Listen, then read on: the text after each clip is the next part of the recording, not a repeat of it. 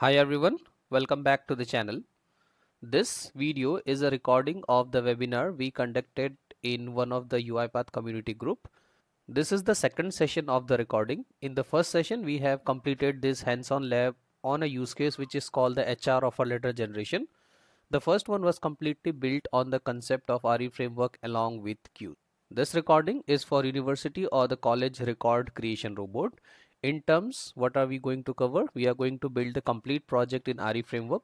We would be using ReFramework without the queues. That means we would be using data table to build ReFramework.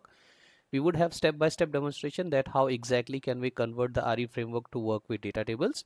We would create the end-to-end use case for data management, which simply means that how I can actually go and insert the data in various applications, right? So I have provided both the links in the description, so you can refer that.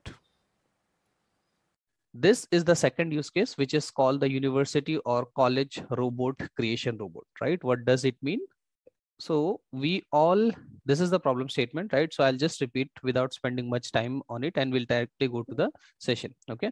So any institute, any college or any, a company has a huge amount of data, and the data has to be stored in some kind of an application. Now this data can be registration related data, a fees data, or college structure, since most of you are coming from a college background, right? So you have some data which is related to the course, which is related to the fee structure. So just taking a simple example, I have a website, college website, and I just need to upload the course content for all the courses, which keeps on updating, right? So to directly reflect it on the website, maybe I have some application, right? I have student related data where all the students, we have to just enter the data into some application so that we have all the records, right? It may be library related data where we keep all the data, whichever books we are having, who have got the books, who have written the book, any kind of data whichever we want to put it into some application, we call this as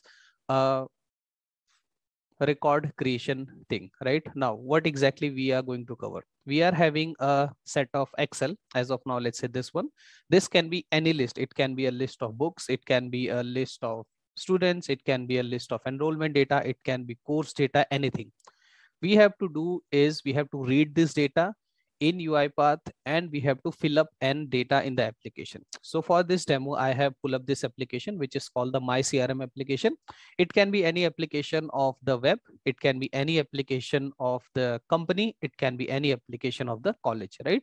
So the idea here, which we are going to see today, if we have to build a use case where we have to simply insert the data and put it into this one, right? Now, many of you who are having experience in RPA UiPath, you might be thinking this is simple, read range, read the Excel, loop the data and fill in here, right?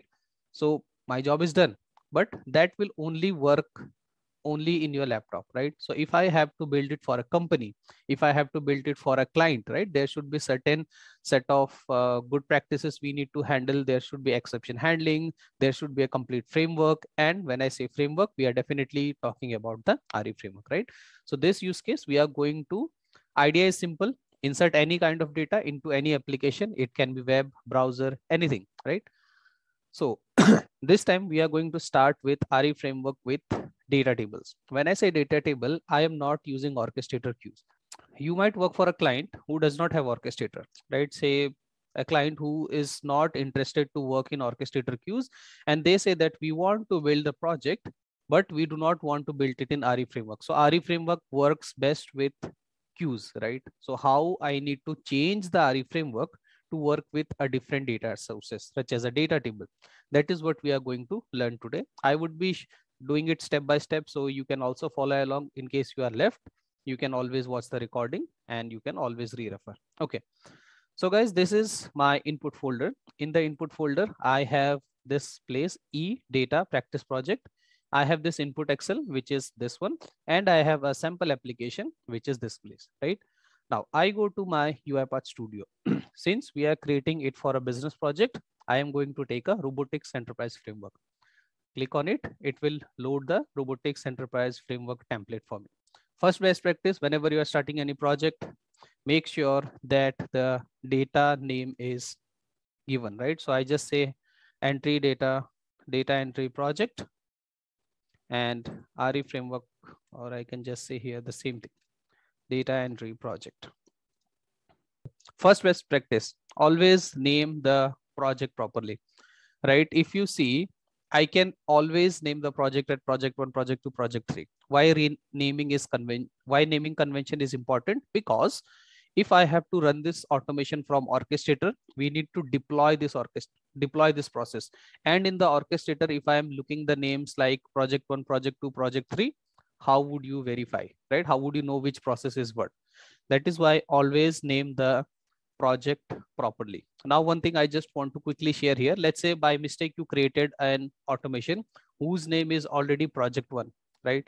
Now you realize, okay, I need to have updated a good name, right? Do I need to recreate the entire project? The answer is no, right? All the project have something which is called project.json file, this one, right? So all you have to do is, let's say I don't like the name data entry project, I go to open project folder, something like this. In the project.json file, just right click on the project, edit with some of the editor. Let's say I have the notepad plus plus, maybe I'll just double click, and yeah, this one. You just have to update the name here, save it, and it will reflect, right? So no need to create the project again. Okay. So I am back in my UiPath Studio. So the first thing is open the main workflow, because this is where the automation gets started. How do I know? If you see here in the main, there is the small green icon available, right? This one. This indicates that if you run this process from anywhere, from orchestrator or from here, this XAML will execute first, right? So this green arrow indicates that. By default, ReFramework has 4 states. ReFramework is completely built on the concept of state machine: init, get transaction, process transaction, and end process, right? So in case you are not aware of what exactly are the state machine, what all these things are done, there is a dedicated course on UiPath Academy which talks about all these 4 stages. And I also have covered ReFramework in previous sections, right? So we will share the videos, you can refer that. So I'll quickly give a glimpse at what happens, right? If you see here in the ReFramework, it will start from this button start. The first thing which will execute is this one, initialization. Now, in the initialization, it says that I am going to read the configuration file and initialize the applications which are being used in process. That's it. In the initialization, you are not going to write any code which is related to the business, right? It is only having one arrow, which is system exception, right? It is nowhere it is having something called business exception, right? So in the initialization, only the code of reading the configuration file and initializing the application would be used. Now, when I say configuration file, why it is important and what it is, right? So if you go to the project folder in the data, you would have something which is called config.xlsx, right? So what is this config.xlsx? This is a file which is a plain Excel file in which we keep all the settings which we feel might change in future. Taking a simple example, for example, I am developing this automation in my personal development machine, right? So the emails are coming to Mukesh email ID. When I move this process to a client machine, my client is Rohit. Now Mukesh should not receive the emails. Who should receive? Rohit should receive. Now, if I hard code this value in the UiPath automation, what would happen? Every time you have a change, you have to change the automation. That is why all the things, whatever are changing in the automation, we keep these things configurable. By default, ReFramework has this config file. You just have to keep the key and the value here, and ReFramework will done the rest of the job for you. No need to do anything here, right? So let's get started. I hope you understand what is config. So this is the config. We will put all the things whichever we expect might change in future. Okay. So I am back in my UiPath Studio. Okay. First thing is the initialization.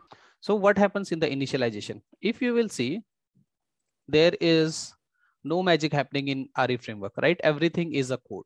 So how does ReFramework manages? If you see, I just collapse everything. In the initialization, this is nothing but a state machine, right?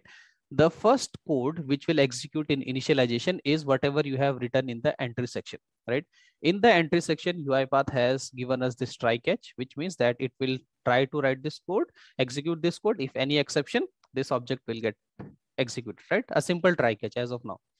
If I just open this, so the first activity which will execute in ReFramework is this guy, which says system exception is equal to nothing, which means that at the beginning, UiPath is telling me that there is no exception, right? Because we have not executed anything. So there is no exception at all, right? System exception is equal to nothing. And we are absolutely okay. What is system exception? If you go to the variables, you could see that it is an exception. We have not executed anything. So system exception is nothing. As I move forward, it says that first time it will say that the config object is nothing. What is this config object? So this config object is a dictionary of string and object. Now, why string and object? Whatever value I put in the config file, ReFramework will read that for me and give me in the form of string and object. Now you might be thinking, Mukesh, they could have directly given you string and string. This is string, right? Why string and object? What if I have a value which is a number here? What if I have a value which is a decimal here, right? So that is why it is the key would be always a string and this value would be a object, right? Because I can easily convert the object. That is why an interview question, very common question, what exactly is the type of config object? So the config object is a dictionary of string and object, right? So the first thing which happens in ReFramework is it, see, this is a if condition, no need to change. The first thing, it will go and check the primary resolution. This is basically to log the primary resolution in case I deploy this project to some other machine in the production environment or to the customer and I want to know the screen resolution. This will print, right? So no need to change this, keep it there. The second thing is the init all settings XAML. So as the name suggests, initialize all the settings. Now the question arises, how would this guy know where are the settings? It's not a magic. You go to import arguments and you would see here, let it load. Yep. It is going to read the config file from data config.xlsx, which is the same file. And it is going to read the data from settings and constants, right? So it is going to read this data and this data.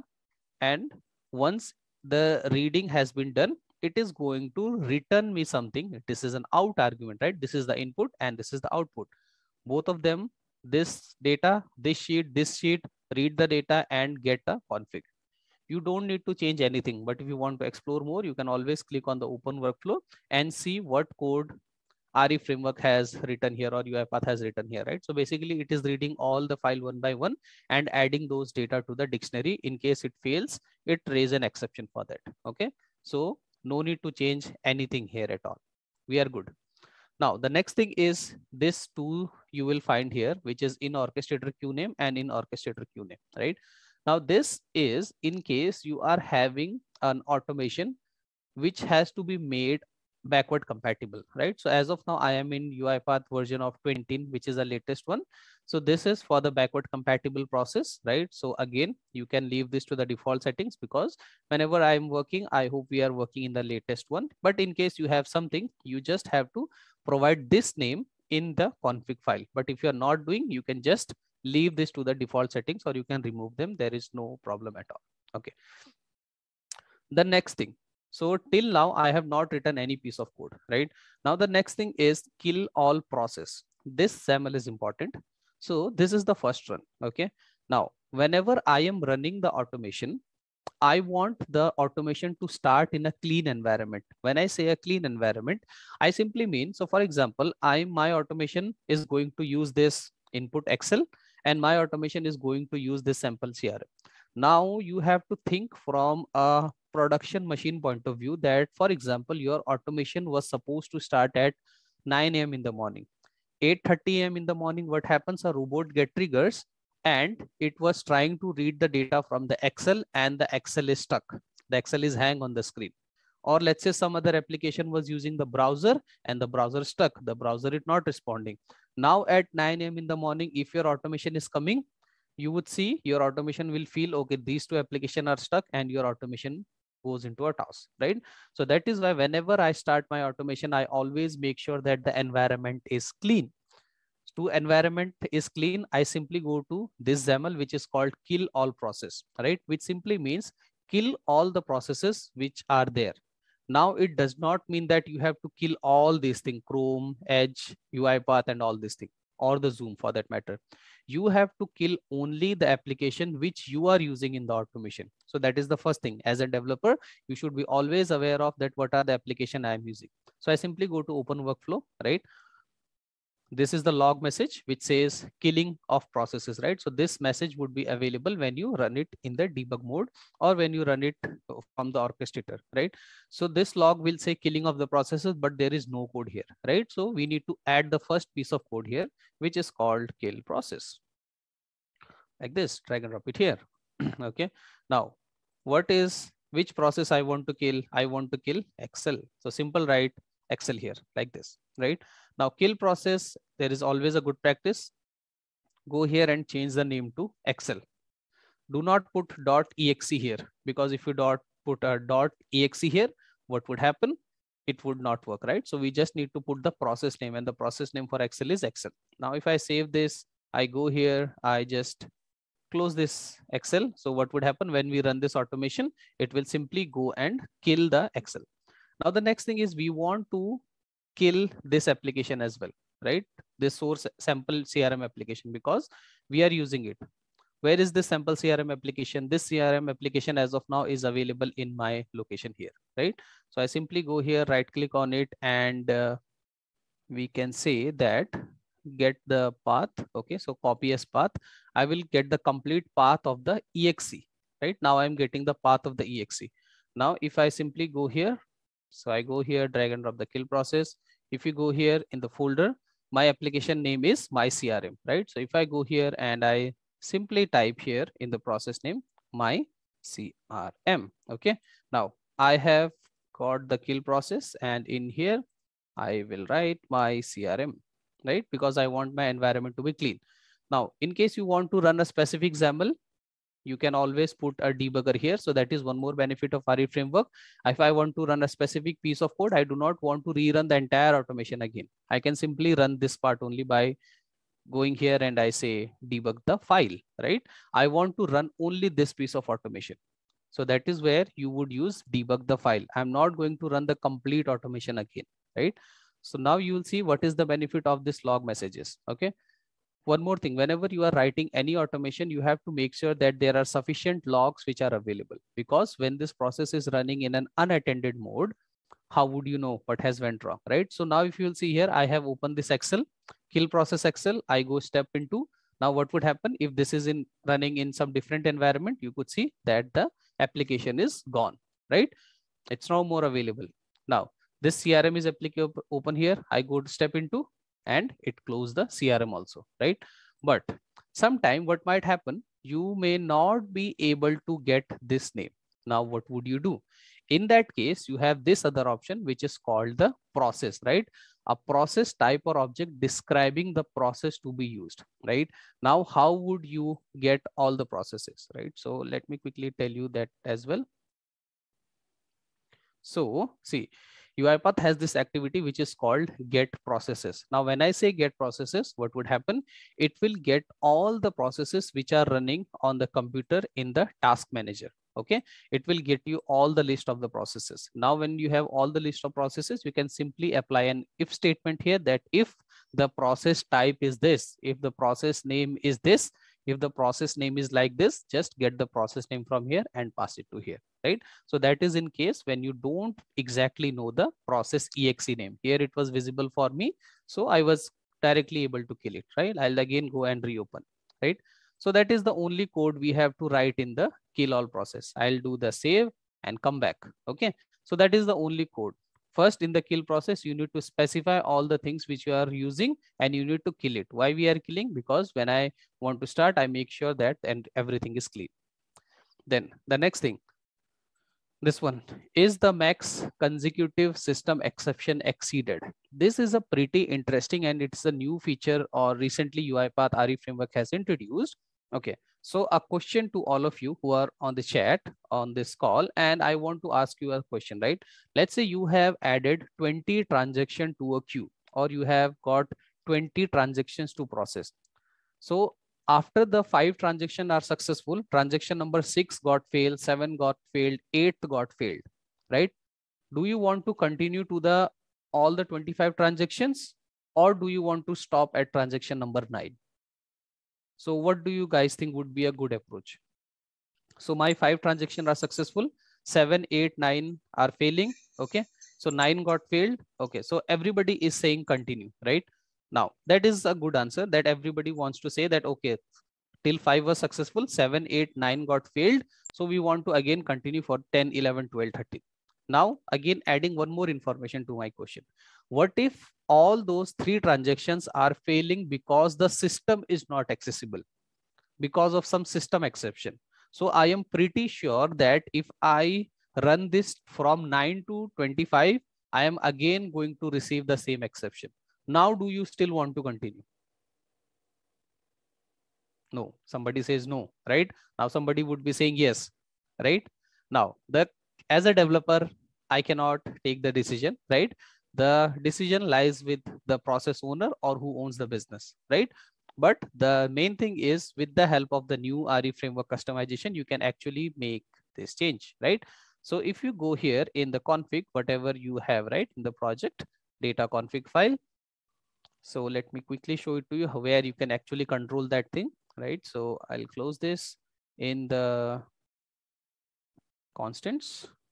Okay, okay, I'll just get the key from here. Max consecutive system exception. Okay, so here somewhere in the config, you will have max consecutive system exception, this guy. The default value is 0, right? So if you change it to 3, 4, or 5, what would happen? It will again stop after that amount of transaction in case of system exception, right? So by default, it is 0. That means it will continue whatever everybody told me, right? But in case you have a situation like that, you just have to update that number and no need to change anything in the code, right? This code is already there, but that is to handle that situation which we just discussed. Okay, now we are done with this part. So in the initialization, we are done with this part. We have in the config read, we have read the config, consecutive set thing done. Now I have killed the Excel and I have killed this application. Now, if I want to write the automation, so I need to open the applications as well, right? Whatever I have killed, because if I want my automation to run, I should need to open the application as well. So in the init all application, this is a simple XAML which says that initialize all the application, whatever you have opened, right? So I simply go to open workflow. Now, opening application, do not remove these default log messages or do not put anything code above it, because if you put anything above it in the logs, the application would already been open and then you would get an opening message, right? Code would come after here. Opening application, whatever application you are using, just use a open application and that's it, right? So I'm just going to here use something which is called open application.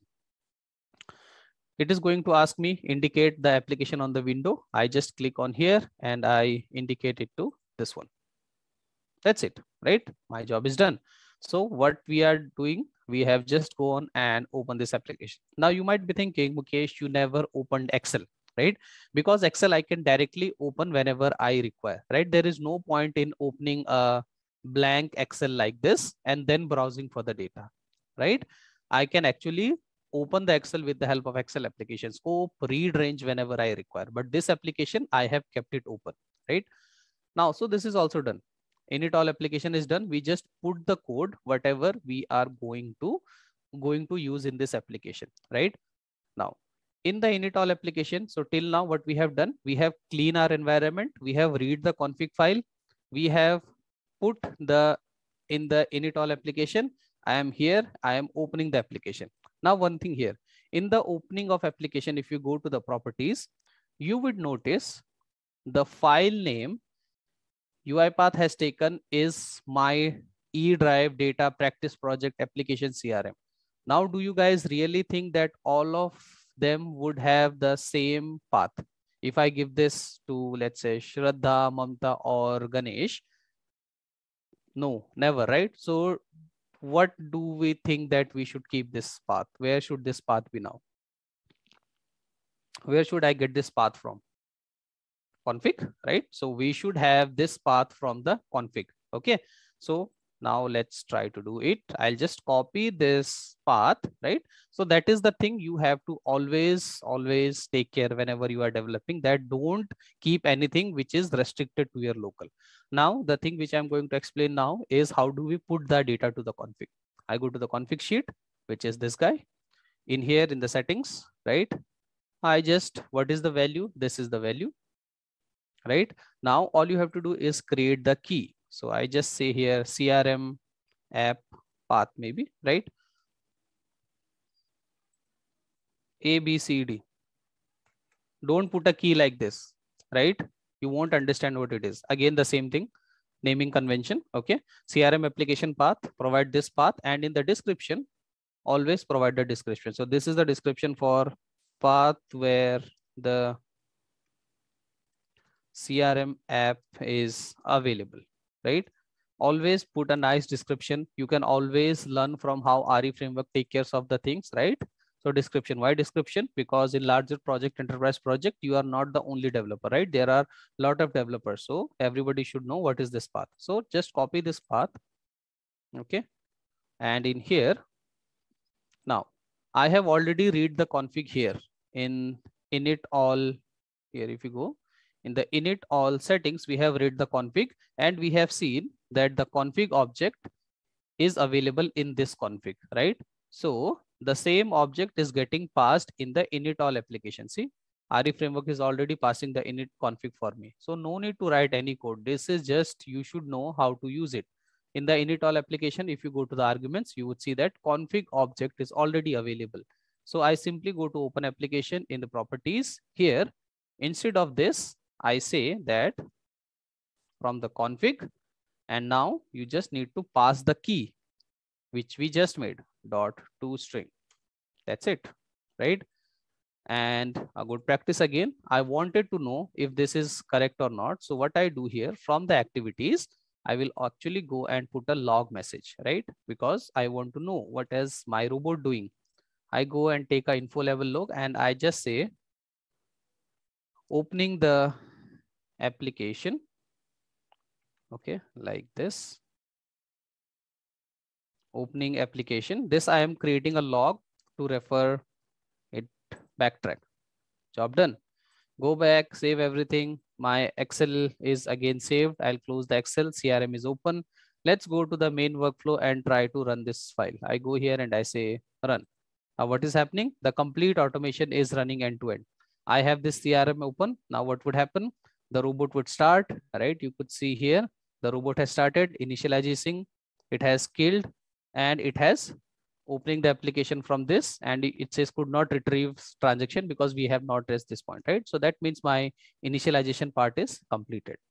Now, before I proceed, do you think I have written a whole lot of code in doing this setting?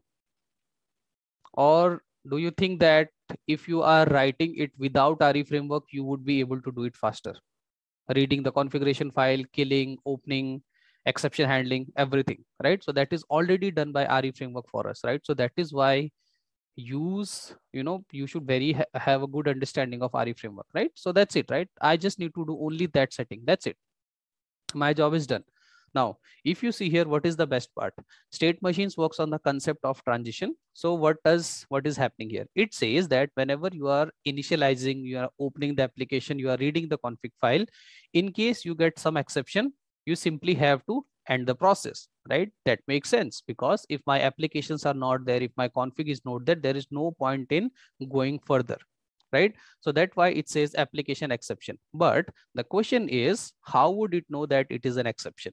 The answer is simple. If you simply click on this system exception in the transition, you would see that this is the same object. System exception is nothing, right? This is the same object at the beginning of the ReFramework. If you notice, it has got system exception is equal to nothing. It is saying that I don't have any exception.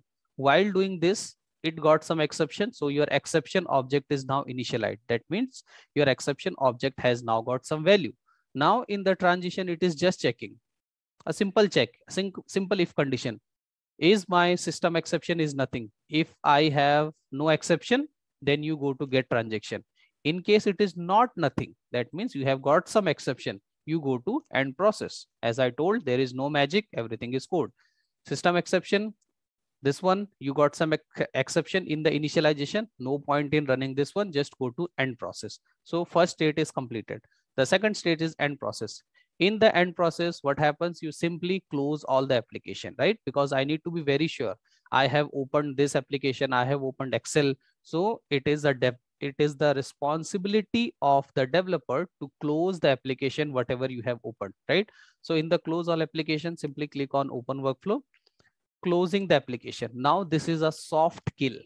Okay, so in RE framework or in terms of robotics, we have two kill, I would say. One is soft kill and one is hard kill. Soft kill is if I want to kill this application, I have two options. I can always close this from here, or I can simply go to task manager and from here we say kill the application, right? So if I do it properly from here like this is close, right? For ending the processes, log out, closing of the application. So now in here, if I want to close this application, I just simply use an attach application. So I am assuming that this application would be already open, right? So I just use attach window here, because let's say we got some exception after opening this application, right? So indicate window, point it to this, and then I simply go and say click. Okay, drag and drop the click here and point it to the close button like this, right? So this I have done a soft close of the application. Now, one thing, what might happen if I am doing the soft close, I might got some exception. I might get an exception in selector not found. This button is not available. This application not responding. Anything might happen, right? Now, again, the same thing. If you see here in the properties, UiPath have taken the selector, right? It has taken the selector of this one, right? So selector is the property which actually is able to identify the element on the screen. What if this selector is not available? What if this close button is not available, right? So no need to do anything again. RE framework has got us covered. It says in case you get any exception in closing the application, this exception will be get caught. And here RE framework will log a message for you, which would say application was not able to close gracefully. It would say that I tried to close the application with your method. I got some exception. This is your exception. And now I am killing the process. Now, when I say killing the process, this is the same XAML we coded at the beginning, right? So now first it will try to graceful close, and then if it is exception, then it will forcefully close. So this completes my second state as well.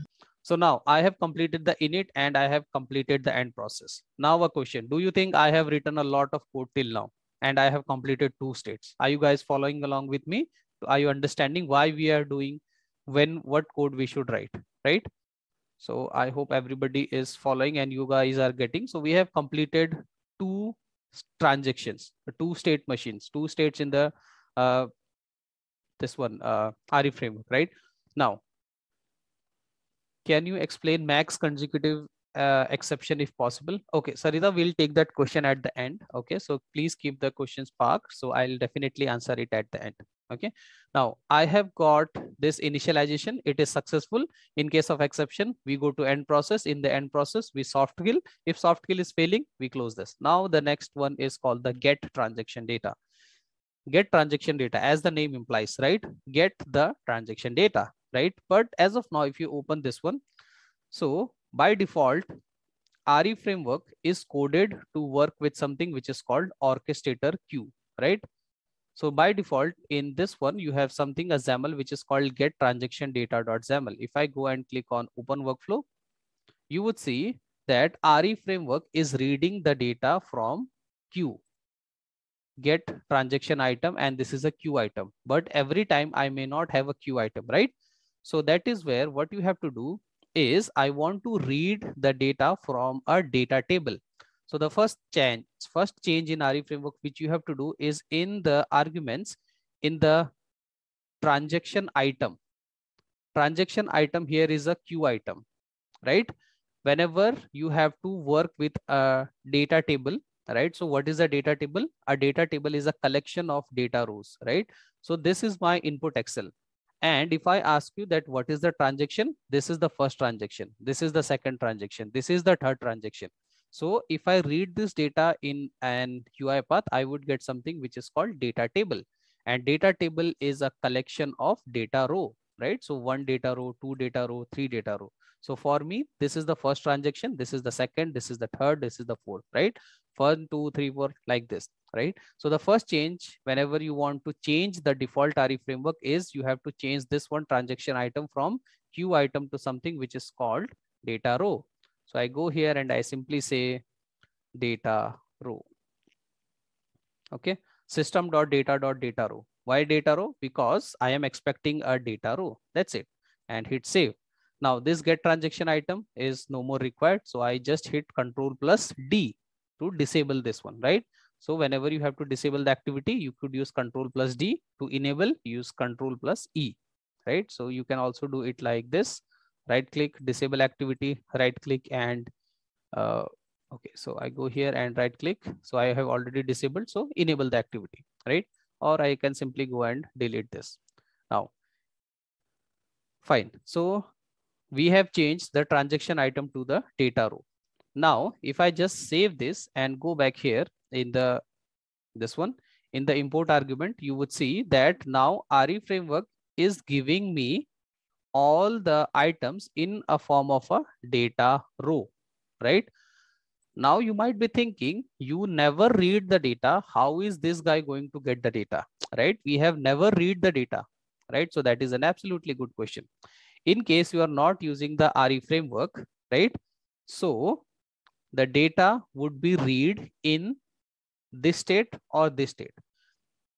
If I'm using orchestrator queues will directly get the data from the queues. But since I'm using data table, the table has to be available before I get to the get transaction. So the data has to be read in the initialization. Now, in the initialization, I am having a lot of places. Where should I exactly read the data? Should I read the data here? Should I read the data here? Should I read the data after this? After here? Which block should I read the data? It is very important that you should read the data in this one, which is called the first run. Okay. Now, before let me just quickly write the code and then I'll explain why I am saying that you should put the code here, right?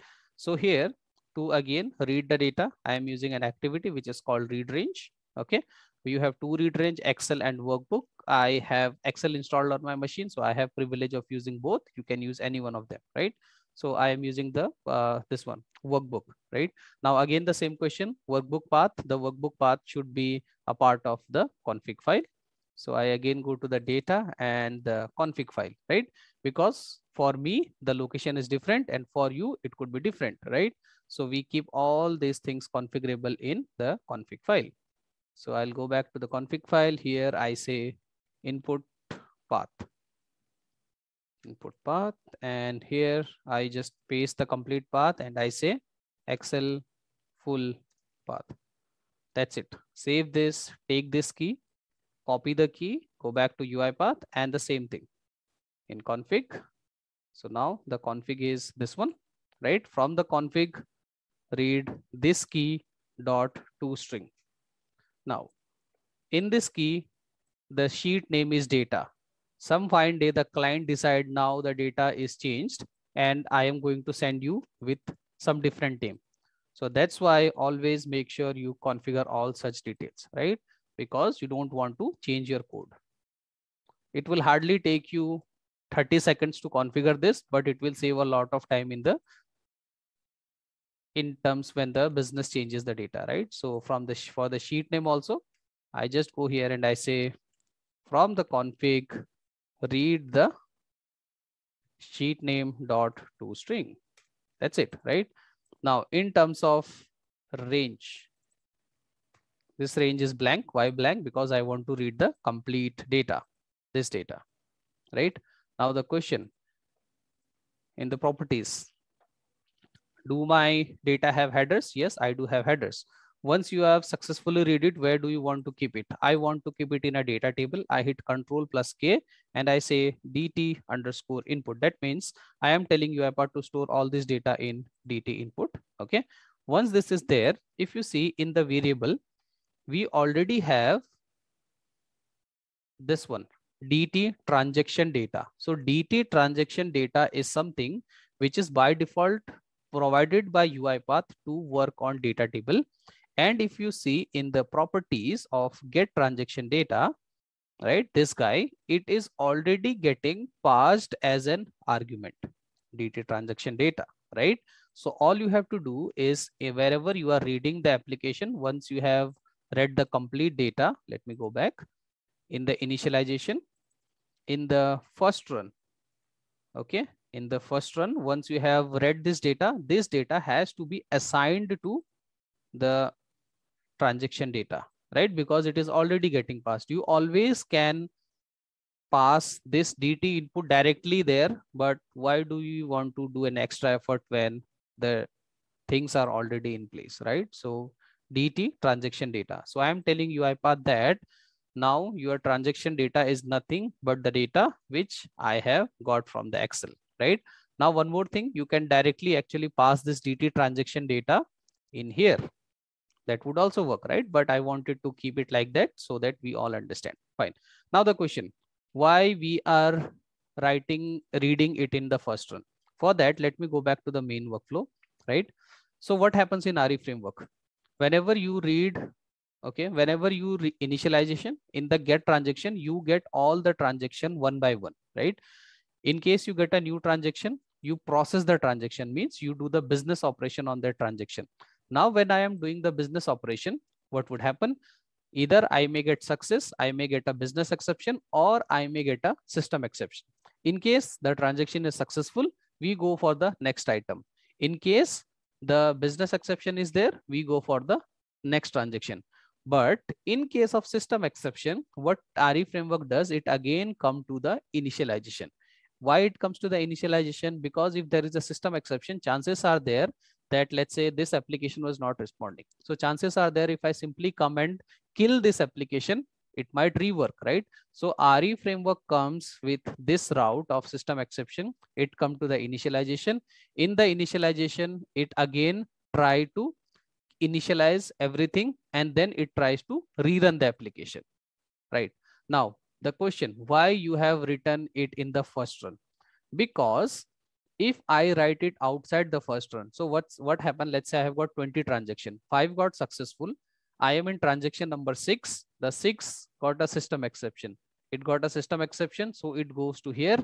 And in here, if I write the simply code in the first line here, so what would happen? It will again go and read this Excel.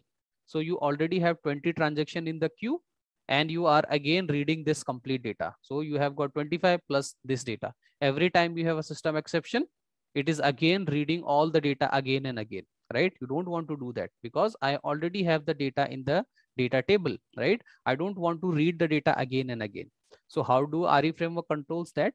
In the first run, there is a condition which says config is nothing, which simply means that you check if the config object is having a value or not. If the config object is having value, it is not going to execute any of the code which is written in the first run, right? So what would happen in terms of system exception? It will come to the initialization. It will see that, okay, the config object is already initialized, which means that this is the second run. So I no need to go and execute all of this thing, right? Reading the config and all those things. I can simply go to init the application. So that is the place where I have written it inside this, because if I write it outside the first run, what would happen? Every time there is a system exception, it will reread the data and it will reload your transaction item, right? Now, do you guys understand why we have written it in the first run? In the chat, you can let me know that why you understand, right? Okay, fine. So that is why the code is written there. Fine, perfect. I got a couple of yes. Thank you, guys. Okay.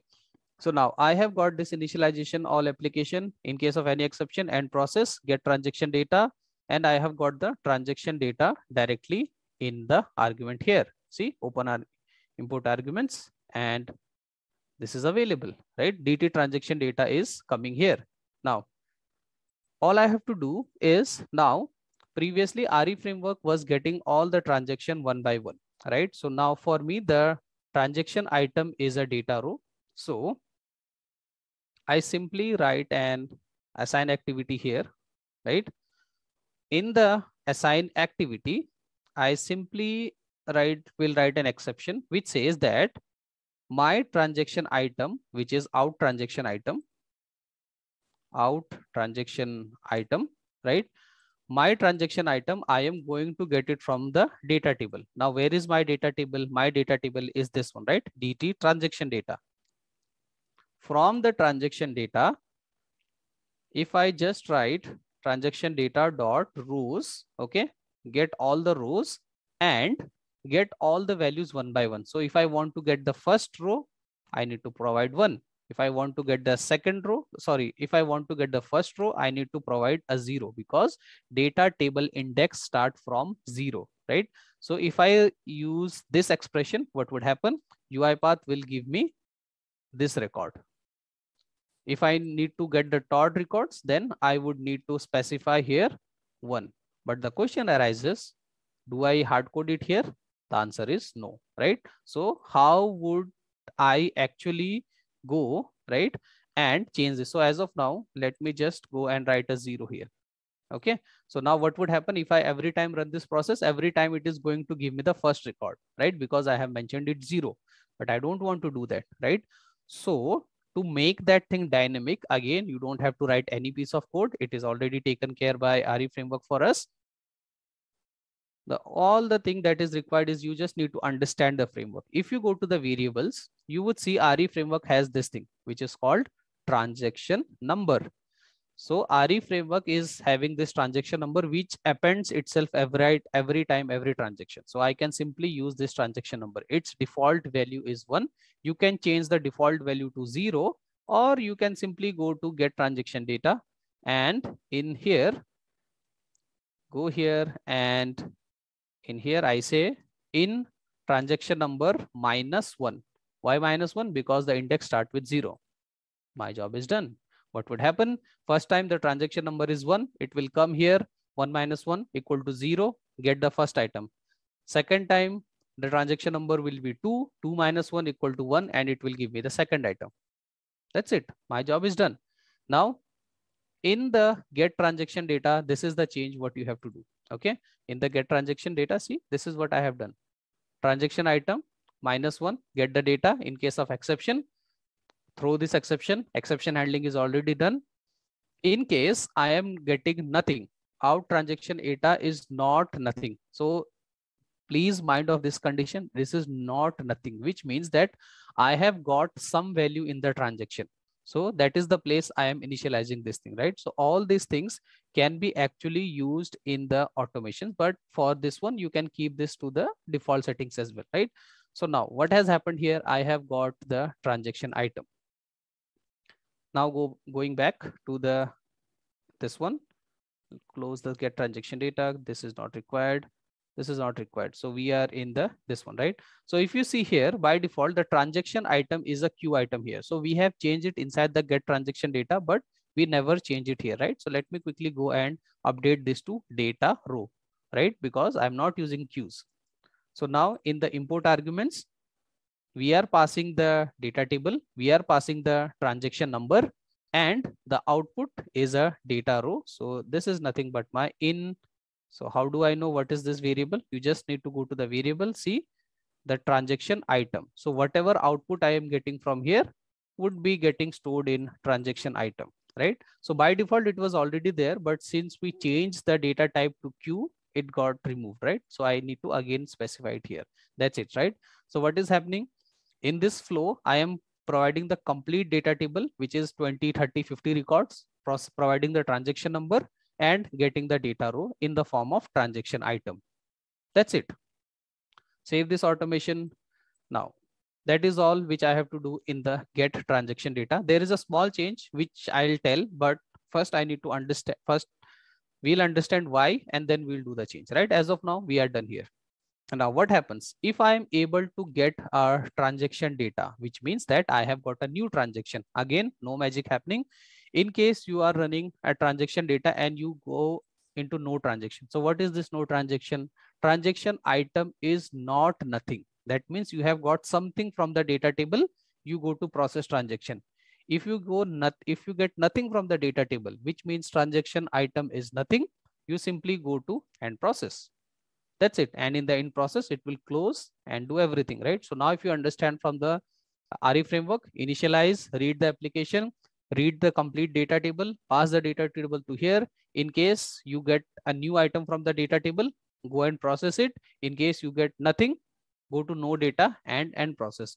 This also take care of the scenario where there is no data in the Excel, right? So you receive a data from the business where this sheet is blank. So what would happen if this sheet is blank? You will get no data here and it will end the process. So this level of exception handling is done by RE framework for us. Okay. Now, what is the condition for new transaction? That you have some item in the transaction. Now, if you go here in the process transaction, you would see a couple of failures. Why these failures? Because by default, it is working with queues. So we need to teach RE framework that I am providing you a data row. See, transaction item is a data row here, right? So if you see here in the process.xaml, that what do you want to do with that one? And by default, it is nothing but a queue item. So I simply change it to data row, save this, go back here. And in the import arguments, instead in the new transaction item, I just pass the transaction. What is that? Let me quickly check. So that is transaction item, right? So I simply go here and I pass the transaction item, which is this. Okay, my bad. Transaction item. Okay. Now, if you see here, this level of coding is done by RE framework for us. It is already providing the config object. It is giving the transaction item. Now, this transaction item is a data row. It is not giving you the entire data table. It is giving you this first row, Caitlin's row, right? Now it is asking, you tell me, Mukesh, what do you want to do with this one? So that logic we will write inside this one. So this is the business logic, right? Which we will write inside it.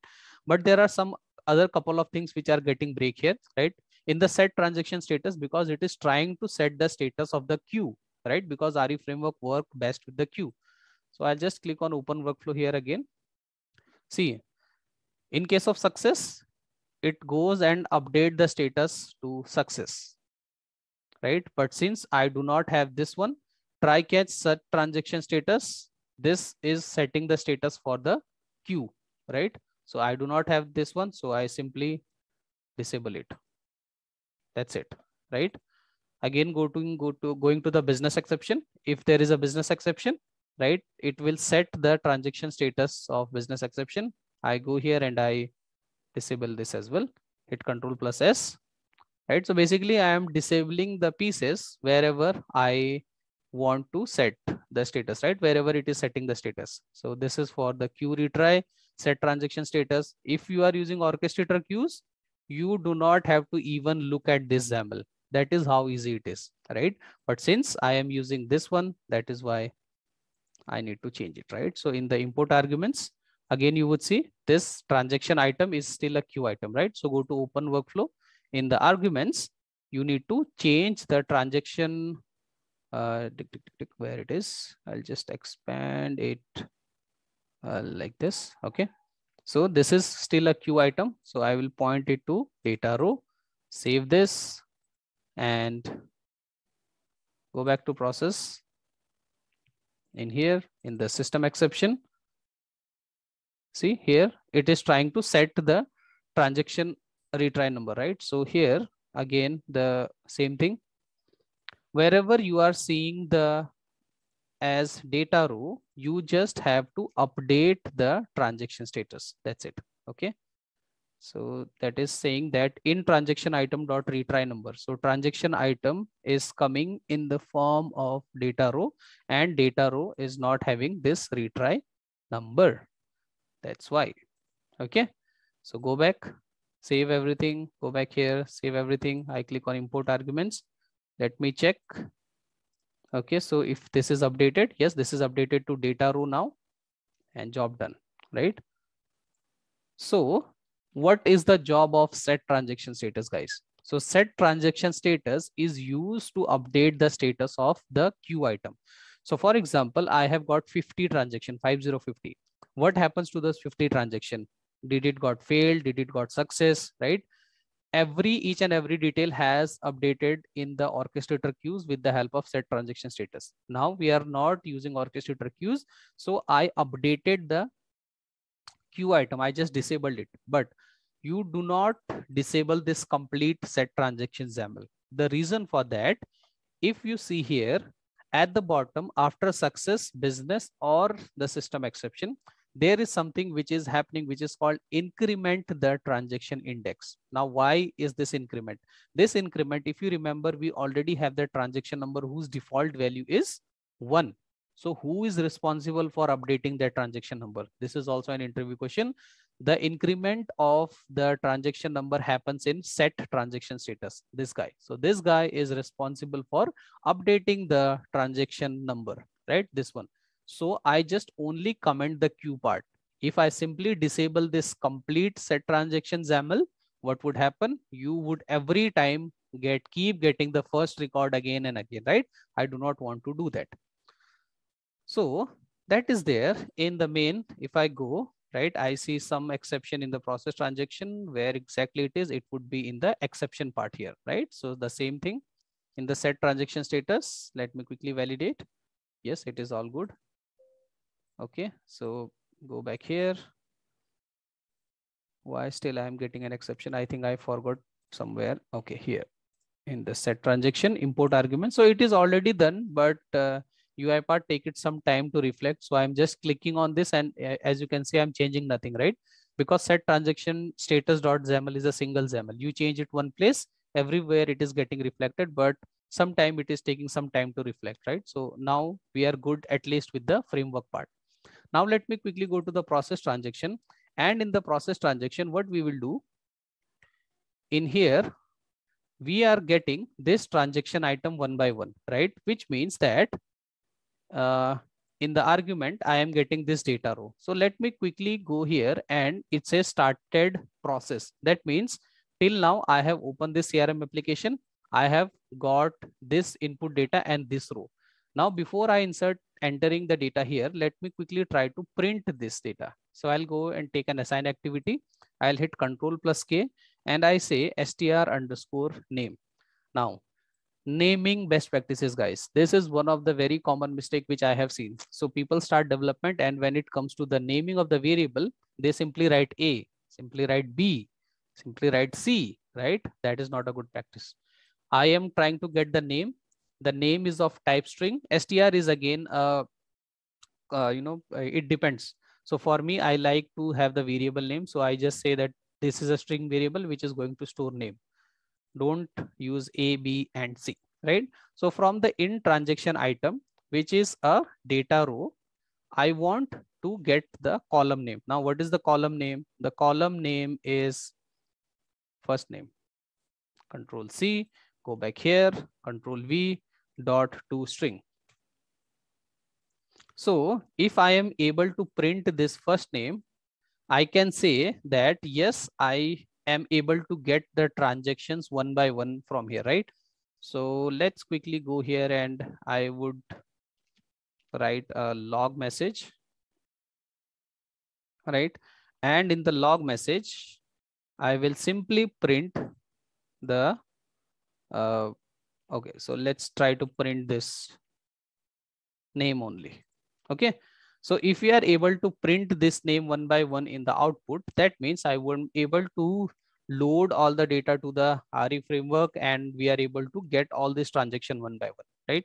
Go here, put a breakpoint here, go to the main config file. Okay, my bad. How do you save? Save. Fine. I close this config. This CRM is open. This Excel is also open, right? So let me save this Excel. Close this. Okay. Anyways, ReFramework would close it, right? So I go to the main, and I simply say debug. Now what would happen? We are running the automation end to end just to see whether everything is correct or not, right? Now in the left side, you could see that the project has started. Okay. It is initializing the setting. Okay. It is trying to kill the process. Let me quickly remove this breakpoint from here. I'll hit continue. So it has killed the application. It has reopened the application, right? And it is now processing transaction number 1, right? So processing transaction number 1. If I go on step into, I got Caitlin. Fine. If I hit continue, what would happen? It will go, and since we have done nothing, so the transaction is successful. Processing transaction number 2, step into, it will go to Todd. Continue. So let me quickly remove this debugger and hit continue. So Diego getting the transaction number 4, Sandra, right? Let us quickly let us just wait for it to complete, right? So if you can see, I am getting all the transaction number one by one, and the transaction number is also getting incremented, right?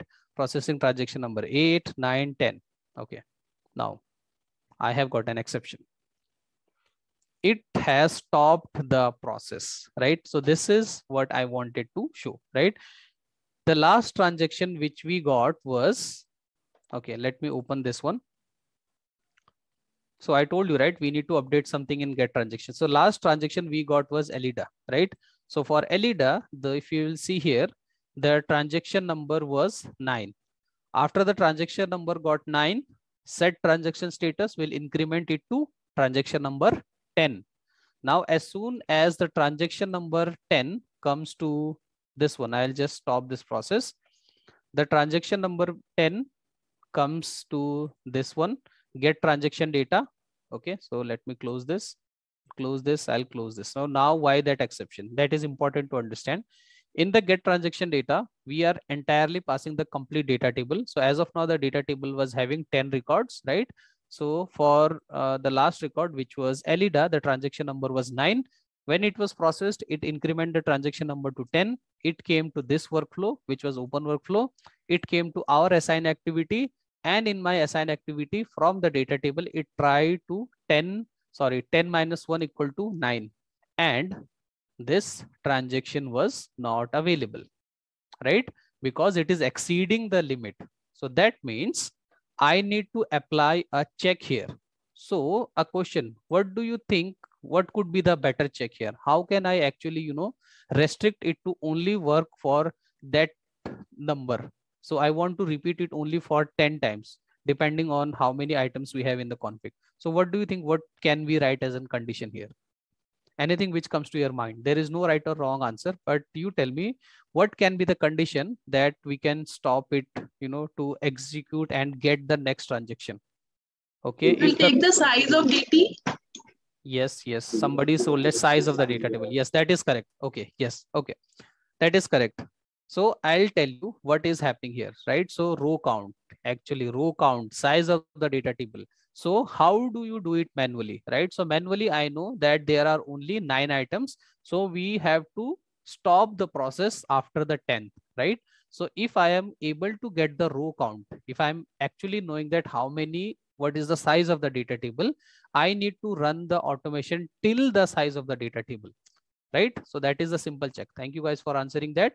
In the try catch, when we are getting this item, I simply use an activity which is called an if activity.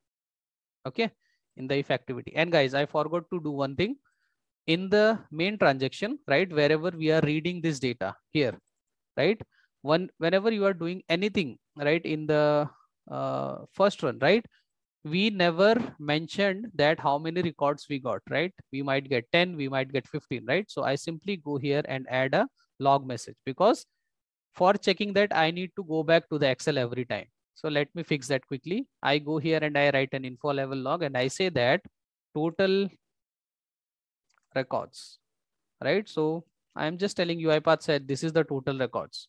So that way I do not have to every time open the Excel, right? So in the DT transaction data dot rows dot count the number of rows in the data table, and since this is a string, dot to string. That's it. Coming back to the get transaction data. In the get transaction data, I just write an condition that if the total number of row is less than equal to the current row. Absolutely correct, right? So the total number of rows, what is the row number? My row number is transaction number. If the transaction number is less than the total number of rows. So the total number of rows dot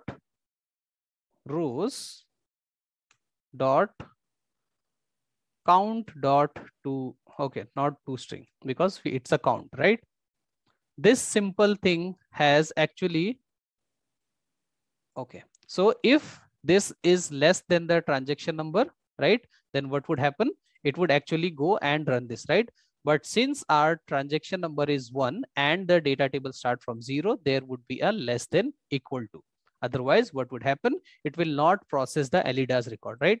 So simple statement, if the transaction number is less than equal to the transaction, then only you create it. Otherwise, I need to stop the process, right? If there is no transaction, I need to stop the process, right? So if there is no transaction after for the 10th record, it should go to this condition. Now, what is this condition? For this condition, I need to set the transaction item to nothing. So that is what I simply do here. In the get transaction data, this guy, right? If I am getting the transaction number, if this condition is getting satisfied, well and good. In the else part, I simply use an assign activity. And in here, I say that the transaction item, which is out transaction item, and I say that out transaction item is nothing. I hope you understood why I am getting this as out transaction item is equal to nothing, because in case of the range is getting exceeded, I want to stop the process. So to stop the process, we are just going to use this one, right? This guy, and it will stop the process. Now quickly save everything, go here. I'll close this Excel. Okay. And let's try to run this automation again. I go now, last time I debugged, this time I'm running the flow, right? Okay, let's see what happens. Even this time I'm getting this same error or not, right? So in the output, okay, the project has started. Okay, total records are 9. It has opened the application, and okay, so let me go to the output. Transaction number 8, Shirley, Elidas, and we have got no exception. That means now I am able to get all the transaction one by one in process.transaction, right? And in case of no data, it simply move to this one. Now, all I have to do is what do I want to do with this data, right? So this till this point, we have just I would say we have just changed the framework from a queue framework to a data table framework, right? So this is how you change it. Now it's absolutely exactly the same way you do it for any of the process, right? What do you want to do with this data? So I have this data which is available for, first name, last name, mobile number, email. It can be anything now, right? So since I have the data table, you can do it anything. So let's say I want to insert all this data in this one, right? So now if I'm able to print this data here in the assign activity, I should be able to print it in the CRM application as well, right? So here, instead of the first name, last name doing like this, you can actually directly write this in transaction there, right? But I have one condition here. I want to tell the business also that in case this value is blank, or in case the email ID is missing, in case this value is missing, I want to update the business that your data was missing. That is why the record was not processed, right? So in such scenarios, whenever we are using orchestrator queues, we simply go and update the status in the queue. But in this scenario, we would need to update the status back to the Excel. Or what you can do is you can update the status in some different place, right? So that is what which I'm going to tell you. So that's why I am just getting all these records in some variables, right? So last name, first name we are getting in from the transaction item from this key. Last name I am getting from this one, last name, right? So similarly, you can continue it for all the other items, right? Again, I am not followed the best practice. So this assign would be for the assign of first name, right? Now you might be thinking, why Mukesh, you are always so much worried about this naming and all, right? Because if this automation is breaking in production or any higher environment and this activity is failing, you will get this activity name. Activity name is equal to assign has faulted. How would you know? But if I get an exception like activity name assign first name has faulted, then I exactly know that this application has faulted, right? So that is where I have to apply this. Now first name I have got, last name I have got, right? I want to have a check if this first name, or say, let's say, let us create some scenarios. Okay. So here the last name is blank. For this one, I'll leave the first name to blank. So before I enter the data to the CRM application, I simply want to check if, right? So I take an if activity, and here I am checking the business exception. So now I am teaching you that how do you raise a business exception. Business exception for first name. Okay. If in the first name variable, so where is the first name variable? It is in str name. So I am checking a condition string dot is null or empty str first name, which is the str name. Okay. And see, I have forgot. So this is last name and this is name, right? So let's name it first name. So you can always change it from the variable and it will reflect everywhere. So job done, right? So if first name is blank or string dot is null or white space for str first name. If my first name is blank or first name is a white space, which is coming from the data row in the sequence, I want to generate a business exception. To generate a business exception, we use a keyword which is called throw. Okay.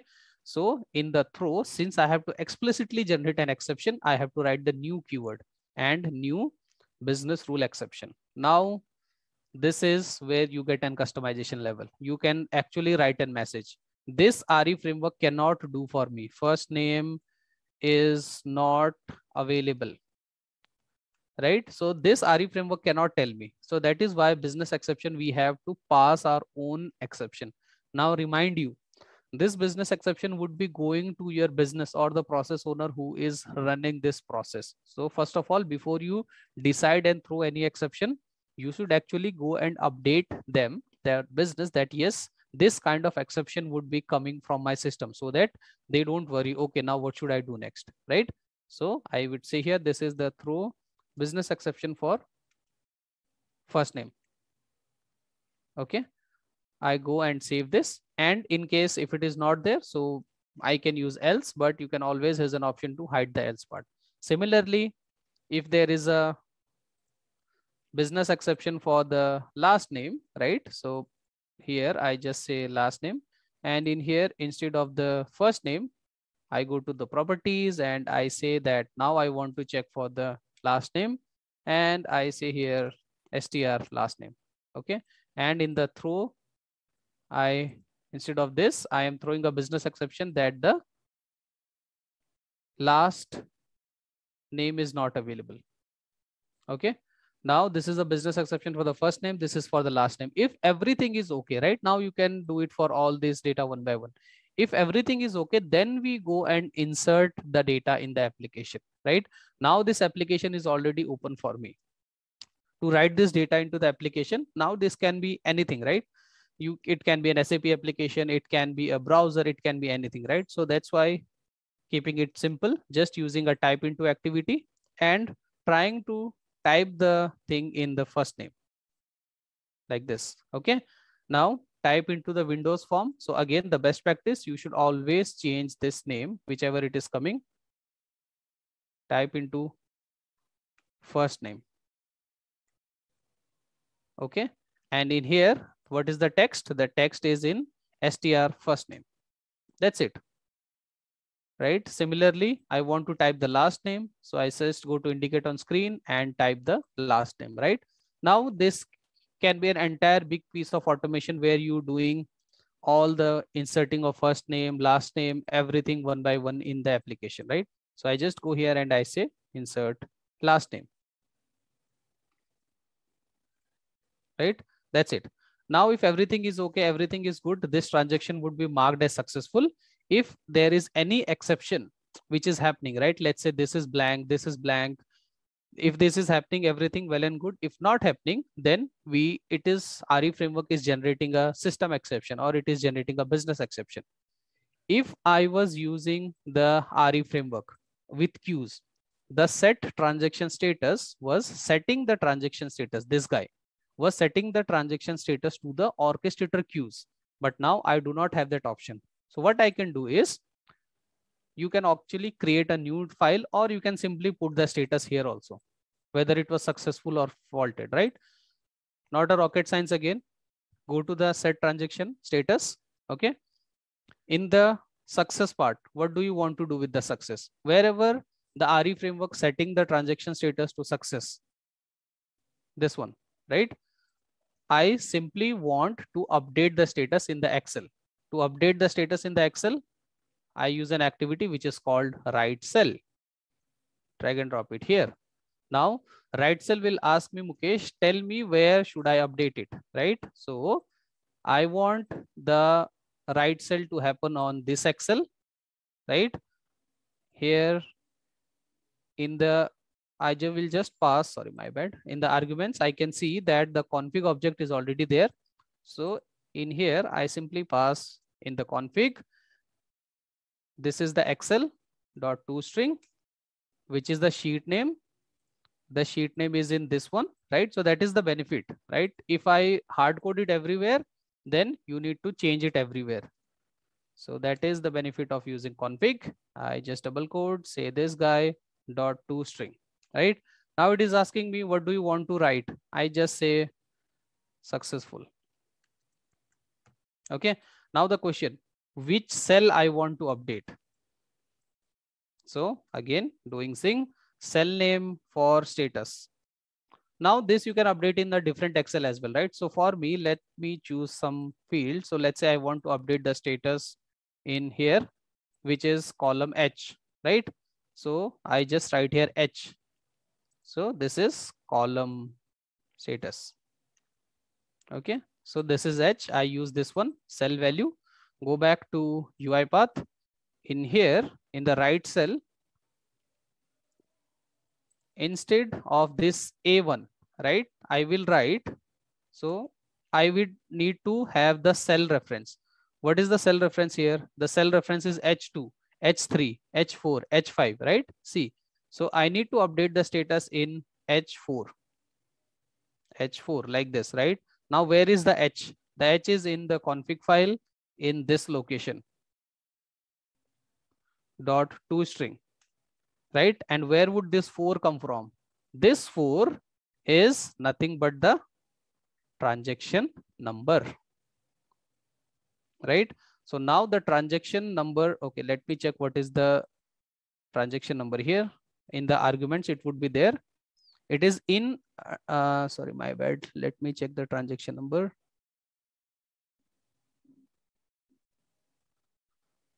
Okay, yeah. It is IO transaction number. See, transaction number is already here, right? So I'll collapse this again, IO transaction number. So here, it is in the IO transaction number, but transaction number start from 1, right? And I need to update the value in the cell 2. So it is 1 plus 1, transaction number plus 1. It will give me, for the first one, it will give me 2. 1 plus 1 equal to 2 dot toString. So first time it will make the status to H2, second time H3, H4. That's it. Job done. Copy this same. So this one was for successful. Now in the set transaction status, in terms of business exception, for the business exception, wherever you have commented, just, okay, drag and drop the right cell again. Okay, and I'll delete this and paste this one, right? So this was for business exception. And here, I just want to write whatever was the exception, right? So if you see here in the business exception, whatever exception you are generating, it is in this object, IO system exception, because whatever business exception RE framework will generate, it will be in this location, which is IO business exception. Okay. So, and then here, it would be IO business exception, right? Okay. Why I just forgot the variable again, my bad. Let me quickly check. It is in business exception, right? So whatever this was in business exception dot message. So dot message is the actual exception which would come in the exception object. Copy this same thing again updated in business exception. In case of system exception, let's say the application was not responding and there has got some issue of hang and everything, the machine got hanged. We want to update the status here. So again, I'll just delete this, sorry, copy paste it here. And in this one, if you see the argument here is in system exception. So whatever system exception I get, dot message, save this. Now what would happen? This would actually come and update the status in this column right here based on this one. So as of now, we have just updated it for first name, last name, and this. Save everything, close this, close this, close this, and go to the main, save everything, and let's try to run this automation. Okay, so what I will do here, okay, so let me put a okay, let's try to run it and see how it behaves. Okay, so I go here and say run.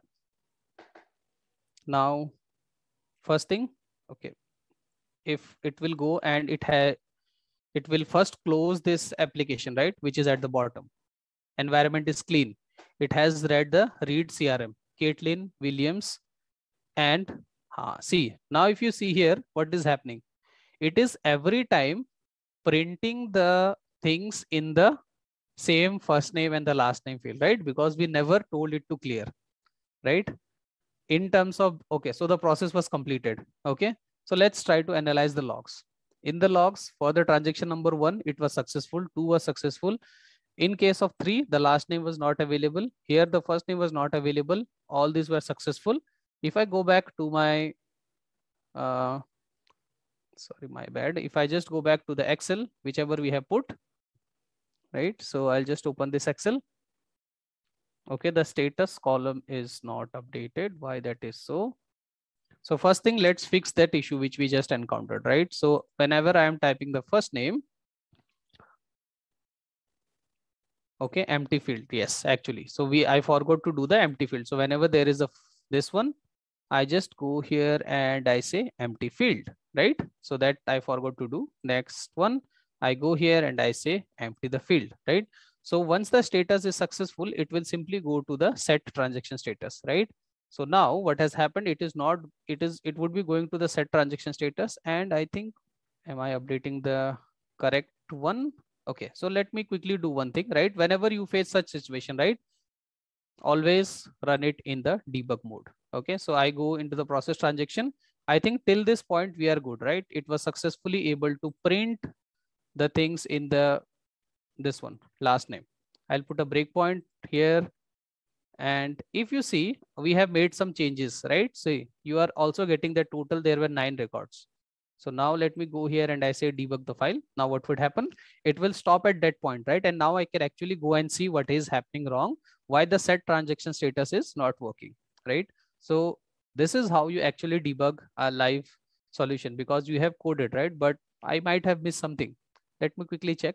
It has opened the application. Now it will go for the first transaction. Yes, Caitlin. And for the second transaction, so it has printed. Now it is printing the second transaction. Okay, now what would happen? The transaction status is successful, right? It is going to set transaction status. See, now why it is not going inside? If it is successful, step into, yes, it is successful. Okay, going here, and this is not going in this block, right? Why it is not going in this block? Because that is the thing which I missed. This entire block will execute if it is for a queue item. See, it says that if the transaction item is a queue item, then only you execute this, right? For me, it is not a queue item.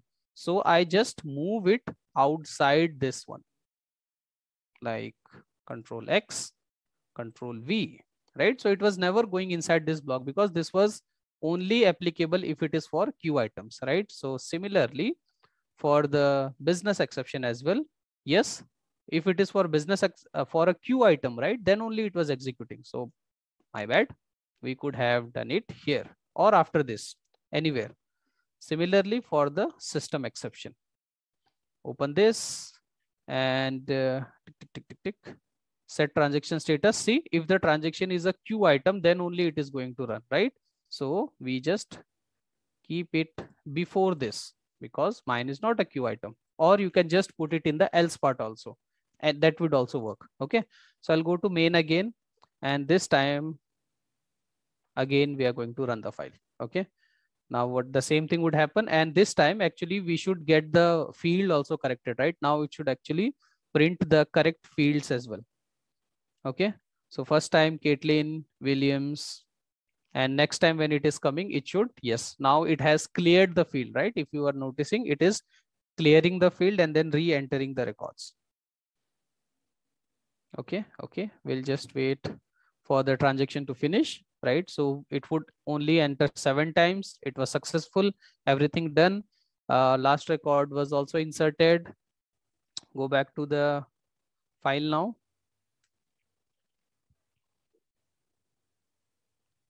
Yes, last name is not available, right? Here, this one is not available. First name is not available for this record. For this record, last name is not available. It was successful, it was successful, it was successful. So that means I was successfully able to create a RE framework with data table, right? We were successfully able to insert the data and we were able to update the status back to the Excel sheet, right? So that was all about this use case, guys. I hope you guys understood that how actually we can convert a RE framework to work with data tables. What are the things you need to consider? Now this application, it can be anything, right? It can be any big automation of data entry, data project. All you have to do is just take care of the data validation, exception handling, business exception, system exception. Okay, fine. Now I would like to take a pause, and if you guys have any questions, you can ask me over the chat, right? Let me go through the chat. Okay, so somebody has asked me a question that can you explain the max that retry thing? Okay, so what is that retry thing? So if you see here, whenever I am getting a system exception, right? So what is RE framework doing? For the system exception, it is retrying the thing. So let's say I will just pull up a notepad to make it better understand. Okay, so I have got, let's say, 20 transactions in the queue or in the data row, anywhere, right? First got successful, second got successful, third got successful, fourth got successful, fifth got a system exception, sixth again got a system exception, seventh again got a system exception, and this system exception is critical. Okay, that it's not responding, and because of XYZ error, it is not working. Now, question: do you want to run it from 8 to 50? If the condition is yes, your value should be 0. But let's say if you are continuously getting system exception for, let's say, 4, 5, 6 transaction, and you instruct that I do not want any more failures, keep the transaction as it is and don't set the transaction status, right? So that is where you would use that property, okay, in the config file. I hope that answers. Okay, for this use case, the input file in the same bot. Okay, so for this use case, the input file, as of now, I have kept it configurable. But if you are actually trying to build any such use case, right, you can have a use case where you get this file as an input from an email.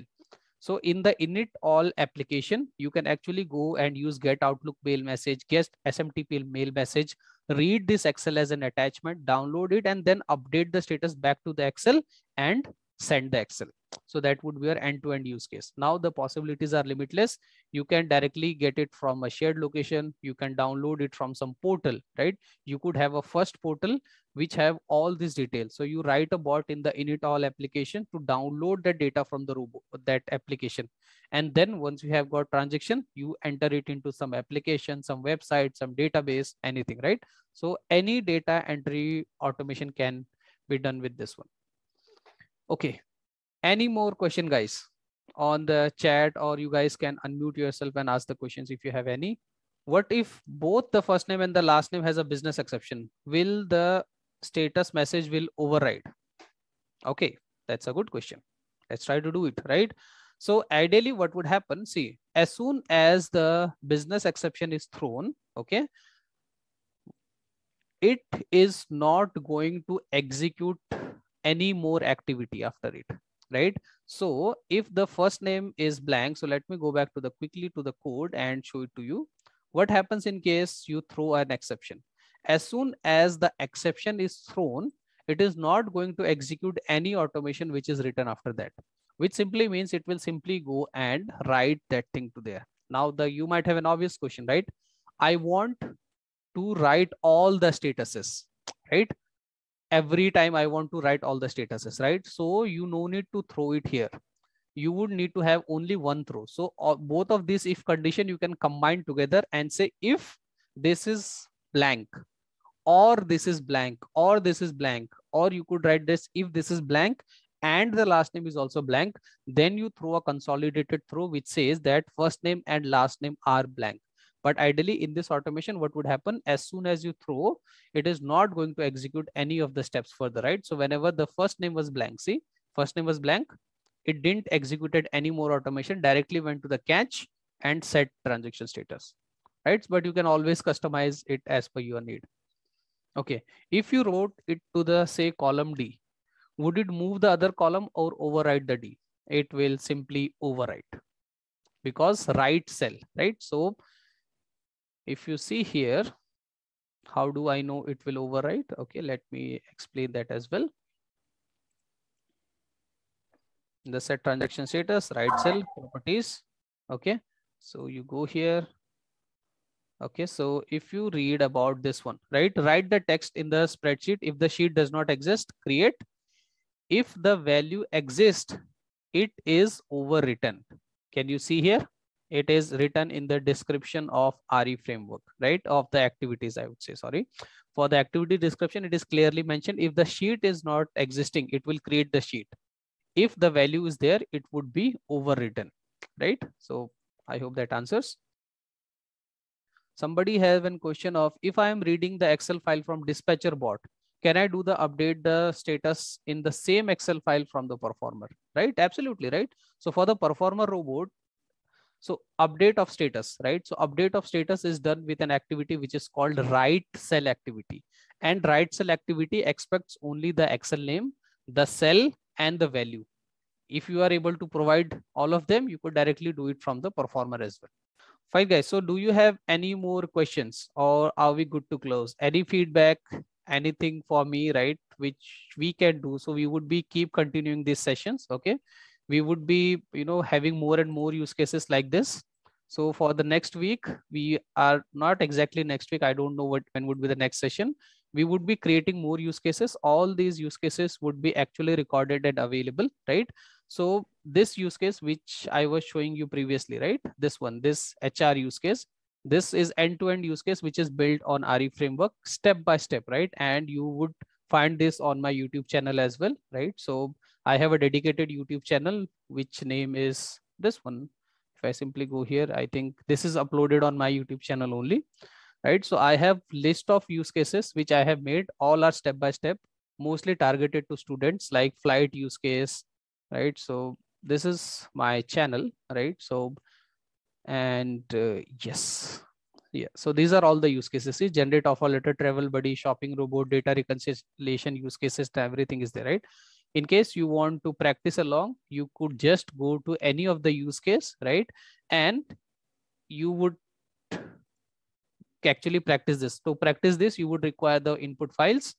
So you could simply drop me an email and I would share you those files. Okay, so these are my social media details. I have an Instagram where I keep regularly updating any fresher jobs or any jobs which I am having, right? So that is the YouTube, LinkedIn, and my email ID, right?